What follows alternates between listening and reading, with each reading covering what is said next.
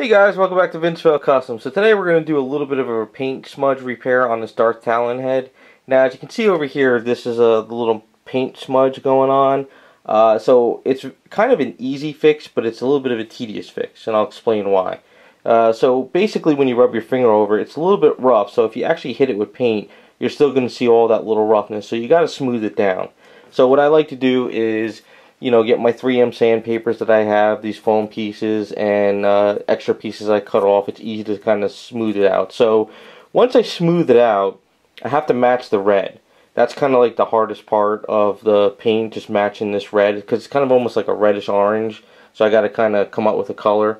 And then after that, when I spray here, I'm going to spray over the black, because I'm going to have to smooth it out going across, and then I got to, hit the black again. So there's a little bit of matching the color and then masking some off. So basically what I do is I just take this paper right here and just pretty much smooth it all out. Now as something like this, you wouldn't really need to prime it all up because it's a little bit of a spot, and usually paint sticks to it pretty well. And since this is factory, you got to kind of get that little bit of a sheen glossiness, because you can't use like a flat color and let this be flat and all this be sheen. So you want to rub your finger across, make sure it's all getting smoothed out.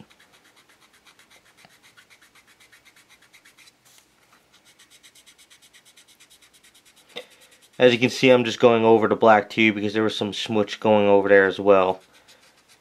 So you just want to make sure you get this nice and smooth.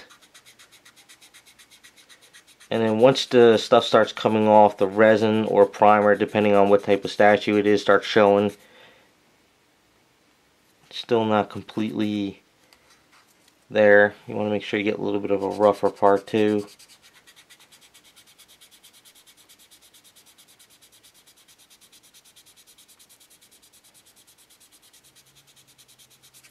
Because it's easier to actually paint the red and then do the black than try to do the black and then hit the red.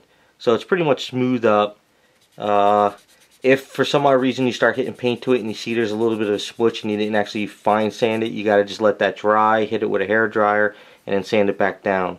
But it's feeling pretty good, except a little spot right here.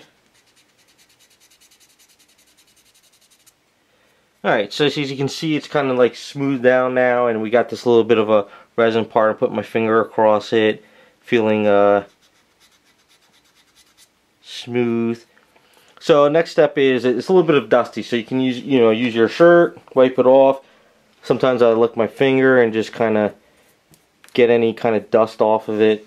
So you use water too, whatever. You let that dry, and the next step is we'll go over to the booth and we'll start patching it up. Now what I'll probably do is when we come back, I'll have all of this masked off, because you don't want to overspray going here. It's okay to overspray on the black because you're going to have to touch that all up. So what I'll probably do is mask this tentacle, mask that one off, and then we go really slow, just masking up this, matching this color, and then we start, going over with the black and all that. So let's get it all masked up and we'll be back.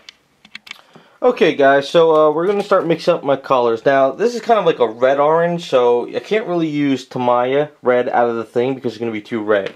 And I really can't use this Model Air light red. So mixing the two colors together is almost going to give me the color I want. Now I know a lot of people probably say you shouldn't really be mixing brands and stuff, but usually I have no problem. So I just put a couple red in there, and then I'm just going to mix this up. And then what I like to do is like to put it over there, see how it kind of looks. If I want to, I'll just hit it with a little bit of color just to kind of see if it works, and it's kind of getting close. Might need a little bit more drops of the orange. So make sure this is all mixed up. The good thing about mixing like this color with the Tamiya is very thick, and usually sometimes you need to thin it down.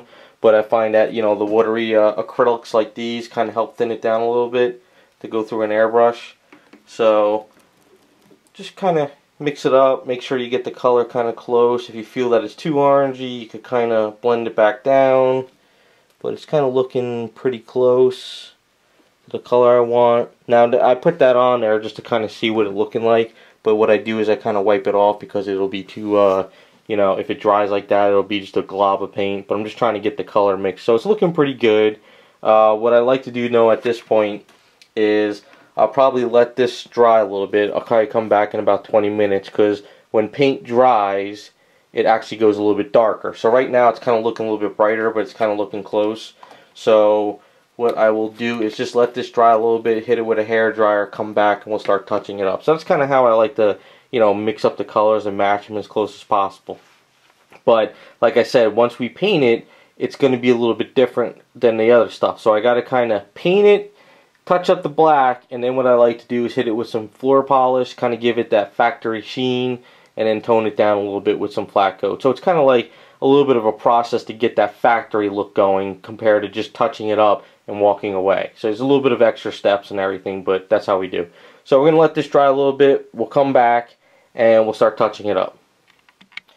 Alright guys, so we're back and we're pretty much ready to paint. I like the color match and everything, so this is what I like to do. It kind of, since I'm not priming this, sometimes if you put paint on straight up resin, it kind of might bleed a little bit and cause some issues. So what I like to do is just take my hair dryer, heat it up a little, so this way when at least the paint hits it, it sets a little bit faster. It's a little trick I've been working on. So now you don't have to melt the hell out of it. Just kind of heat it up, get a little bit warm.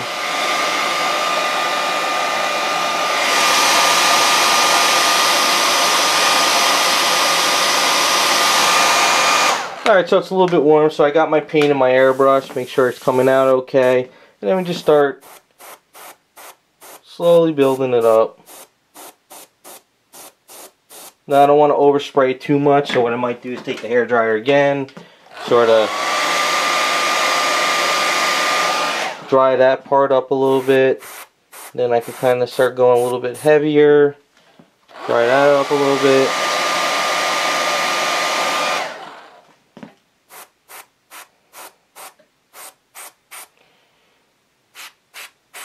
So what I like to do is, not only did I hit there, hit a little bit over here, hit a little bit over here, just to kind of blend it a little bit more, just in case the color's a little bit off. And since we got all these little lines, it'll just start coming together. So it's, you still look at it, it's still a little bit there.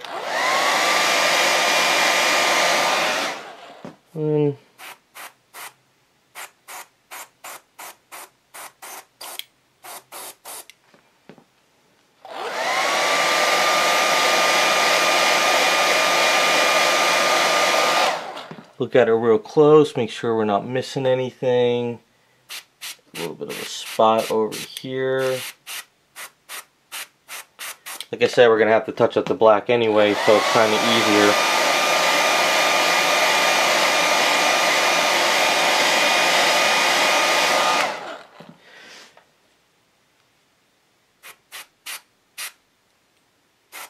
And I like to go a little bit thicker since this is just a solid red and there's no shadowing in it and stuff, so I just want to make sure I'm getting it and getting it nice and thick and we're getting it as close as possible.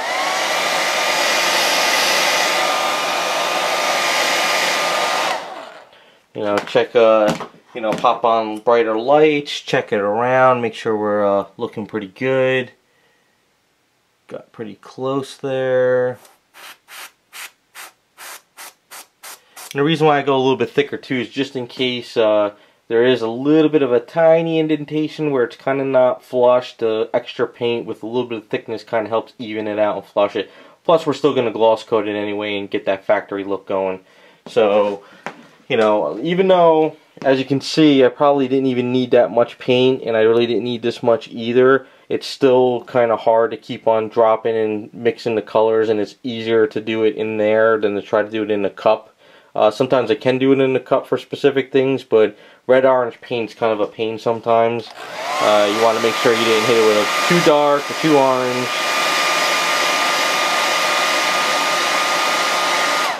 And there we go. So that's touched up there. So the next step is we let this stuff dry. I really don't want to mess with it. I don't want to touch with it. Even though I'm blow drying it, it's still semi-wet because I kind of sprayed a little thicker.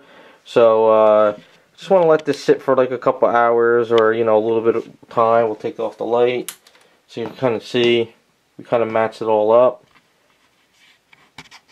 And then once that's kind of set, come back, we'll start doing the blacks. Now there's two ways of doing the blacks. If you're got a good hand and you can use a paintbrush and run with it, you can do that, or you can sit there and mask off all the red.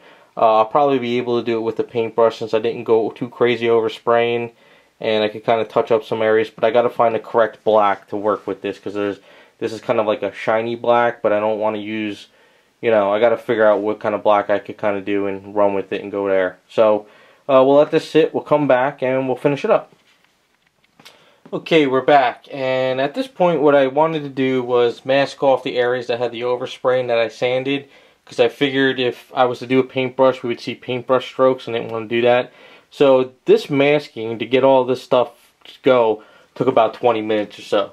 But just to put on the black paint, it takes about, like, you know, 30 seconds. So what I did is I got some black paint here. This stuff is pretty good. This kind of feels more like a factory type paint when you get it nice and smooth on. So I figured let me just use this paint to get that black, and it's kind of close. So basically we just sit there, touch up those areas. Now I've masked it off to the point where there's certain lines around here and here, but those lines are actually didn't have any overspray, so I didn't have to. It's just these areas here where I sanded. So basically we just gotta hit those areas. We don't have to spray crazy. Just get them. If you feel that you miss anything, just kind of. I mean, you can go back in with a paintbrush too and everything, and touch up some edges. But we just want to get the main areas going, and that's it. See? So that took about, you know, like 30 seconds really, whereas the masking could take about 20 minutes. So that's why I tell everybody, you know, when you paint goes fast. It's the masking and prep work that takes the time. So if you take your time and you get the good masking and prep work, you can get a really good paint job and everything like that. So I'm going to let this sit. We'll pull off the masking, and then we'll just tune it up, and then it's ready to go.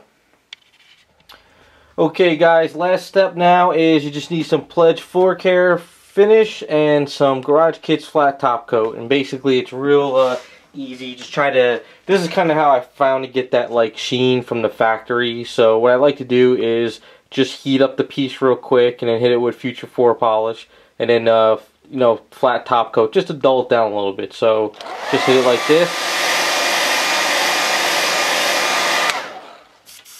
Future 4 polish. Now if you go very heavy, you're going to get a super gloss coat shine. We don't want to do that. We just want to get enough sheen there and a protective coat.